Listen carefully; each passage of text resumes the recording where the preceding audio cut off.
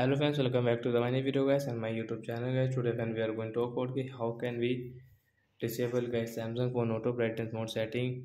Today friends we will talk about Samsung phone display and brightness setting, and video title is how to disable auto brightness mode guys. If you're in your Samsung phone guys, your brightness increase and decrease automatic, so how can you disable this setting, how can you stop this setting? Today friends I will show you, I will tell you guys.